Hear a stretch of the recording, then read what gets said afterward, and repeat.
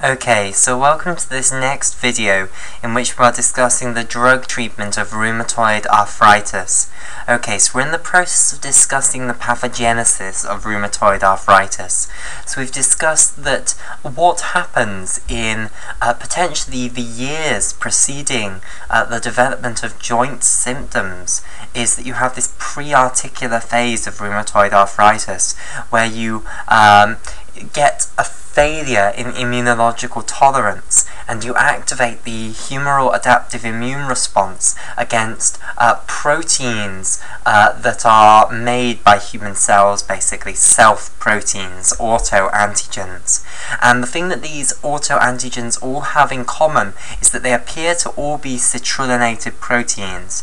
Now, sooner or later, one of the citrulinated proteins which you produce an antibody against will be one of these citrulinated proteins that's present in the synovium. So remember, we discussed that the enzyme which converts arginine residues into citrulline residues within proteins is this peptidyl arginine deaminase enzyme, and in the synovial tissues you have present the peptidyl arginine deaminase 2 and the peptidyl arginine deaminase 4 enzyme, and therefore they can create citrulinated proteins within the synovium. So sooner or later what will happen is you produce an adaptive immune response against one of these antigens that is within the synovial membrane. Okay, now all of these antibodies which are directed against autoantigens which are citrulinated proteins are grouped together as anti-citrulinated protein antibodies, and the presence of these anti-citrulinated protein antibodies within the blood also has another name. So these antibodies collectively are also known as rheumatoid factor, or RF for short, rheumatoid factor. So the presence of rheumatoid factor within the blood can be seen years before the onset of joint symptoms, basically.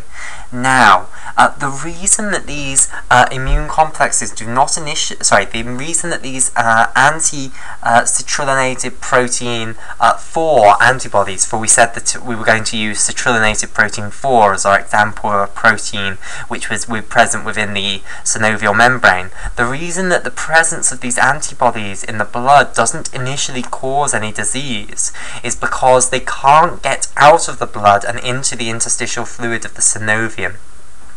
Okay, so in order to actually get the onset of rheumatoid arthritis joint symptoms, what has to happen is a transition phase. So let's now discuss what happens in the transition phase.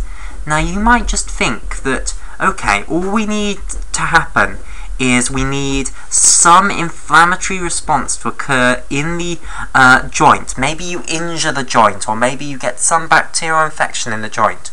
All you need is for some sort of insult to the joint which will cause an inflammatory response. That will then allow the anti-citrulinated protein 4 antibody to get into the interstitial fluid of the synovium, and then that will trigger the joint symptoms of rheumatoid arthritis. But it's slightly more complicated than that. You do need a microbial insult, but you need something before that, okay? And the reason that you need this extra step is that if that was what happened, the amount of anti-citrulinated protein 4 antibody that would get in for the increase in vasopermeability that, for instance, mechanical insult to the joint would cause is going to be minute and probably isn't enough to set off the synovitis of rheumatoid arthritis. So instead you need something that's hugely going to amplify the response up.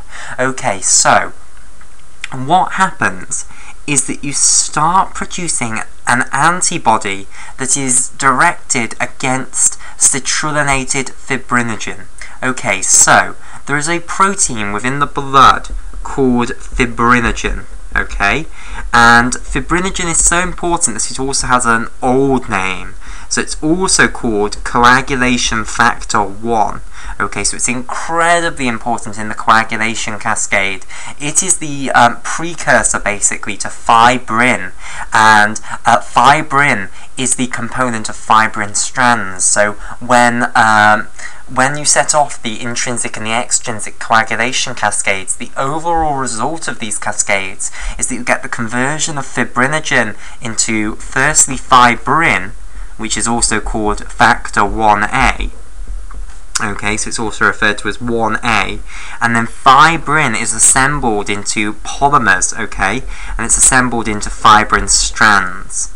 So, that's the process of coagulation, basically. So fibrinogen is an inert compound within the blood. Well, it's a protein within the blood that can be activated to fibrin, and then fibrin can be assembled into fibrin strands in the process of coagulation.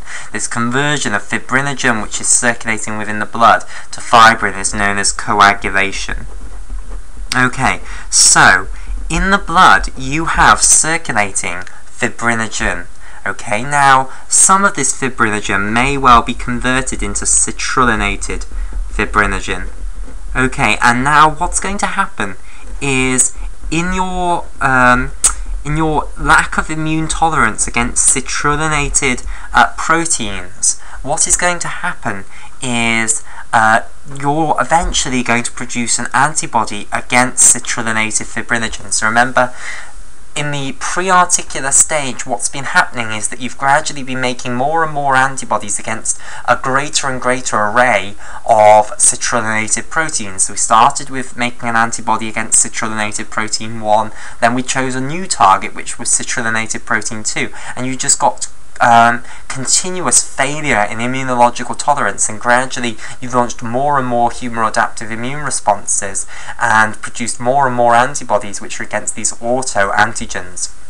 And now eventually citrullinated fibrinogen is going to get targeted, and you're going to produce an anti-citrullinated fibrinogen antibody. So let me write that down. That's a big piece of terminology. So an anti-citrullinated fibrinogen antibody.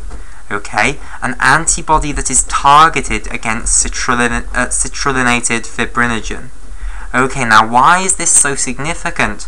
Well, it's significant because fibrinogen is present within the blood, basically. So when you dump anti-citrullinated fibrinogen antibody into the blood, it's going to actually meet citrullinated fibrinogen. So you're going to get antigen-antibody complexes forming within the blood.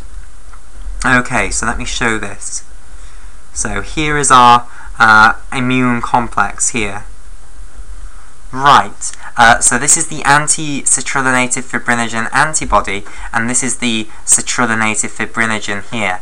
Now, what then appears to happen is that you get some sort of microbial insult or some sort of mechanical insult to the joint, and this is specifically going to occur in distal extremity joints, and the reason for that isn't very well understood. And what's going to happen is these immune complexes, as they're called, which is another name for this antigen-antibody complex, they're called immune complexes. These are then going to activate the inflammatory response, the acute inflammatory response within the distal extremity synovial joints, okay? And we'll continue this discussion in the next video.